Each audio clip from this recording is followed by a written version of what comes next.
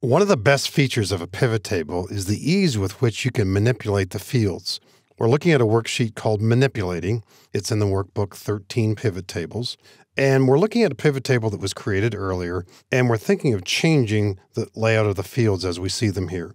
The pivot table fields list is off to the right. Sometimes this is anchored. You can click and drag its title and place it above the data if you wish, or closer to the data, and also make it larger this way.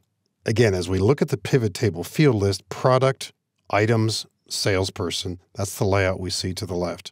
Imagine if you're making a presentation and the discussion about what we're seeing here has pretty much run its course, and the question has come up, could we see this breakout by customer, possibly customer and region, or customer and salesperson? So sometimes we want to make a change. What if I'd like to see product down the left-hand side? I'm not interested in salesperson for the moment, so I'll take salesperson out of the row labels area. You can do it one of two ways. You can click and drag and remove it this way. Another way is simply to uncheck the box above. And for the moment, we've got a pretty small pivot table, not very valuable. But let's place product in the row labels area, and then let's see who are the buyers of this product. Perhaps we'll bring in customer and put that in the column labels area. And now we see this layout. We have the same total that we saw before, 7997, but a different layout. We don't have to worry about formulas. We still don't see any formulas here, but we can easily change the appearance of this. And another thought might have occurred to you. What if a few years ago you created a list like this, perhaps it was done manually, and you'd like to recreate that list, and in that list the customers' names were down the left-hand side, in that portion that we refer to as the row labels area, and the product was across the top, in that area we refer to here as the column labels area. So if you were to think of the data this way, and you'd like to flip the data, so to speak, or transpose it, the term pivot comes to mind. We're going to pivot the data from the upper left-hand corner. And actually, that's not a single action, it's two actions. We're simply going to reverse the order of customer and product, and that means dragging these two fields to their opposite location, and in no particular order. So I'm going to drag customer from the column labels area into the row labels area. And we see an interim view there that occasionally might be okay. Let's drag product to the column labels area. And there's that layout. And as we do this at different times, we might want to click in the upper left-hand corner and double-click our boundary to adjust the column widths. Based on what we've seen so far, you might imagine that a pivot table is mostly about comparing two fields. Well, it often is, but certainly it isn't limited to that. If we want to show this breakout here also by salesperson, we could bring that field back into the list. Because that's a text field, if we click the box for salesperson, it will automatically appear in the row labels area. If we want it to go to column labels area, we have to drag it there. So I'm just going to check the box for salesperson. And we see the list here. Now, that's not very compact. That doesn't mean it's bad, but if we were to print this list, you can see that it's certainly lengthier than what we've been seeing, but 70 rows is not outrageous. That's a reasonable amount of information and a lot of detail too. If we change the order of customer and salesperson, not exactly an instinctive idea, but let's do it anyway. Watch what happens to our list. Currently, as we view the pivot table, customer is to the left of salesperson. As we look at the pivot table field list, we see customer above salesperson. So let's drag customer downward, and now we see the display this way, a different way of viewing the data. And it's up to you to decide which you like best. You can change your mind at different times too.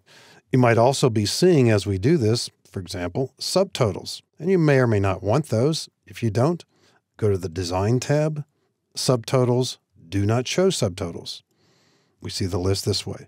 And once again, we might want to switch back and forth the order of salesperson and customer just to see how it's looking. And at different times, you want to see a list a certain way, you can see it another way. All the while we're manipulating a pivot table, there's no possibility of in any way altering the original data. Think of the pivot table as a separate entity, and we can change the layout any number of different ways. There might even be times when you say, I don't want to see the salesperson here, but I want it nearby so I can get to it quickly. We can drag salesperson into what's called a filters area, right there. Recognize that in the pivot table now, we have an upper portion here. This is the filters area. The advantage here might be we only want to see data about one person, maybe two of our salespersons. Click the drop arrow there, and maybe we just want to see how well Emily's been doing. There's Emily only, her sales. 632 items sold altogether. And you've got other options up here as well. There's a choice for selecting multiple items. Let's say we also want to see in our list here, John Lucas. And now we're seeing just the data for those two people. So the filters area has a role to play as well.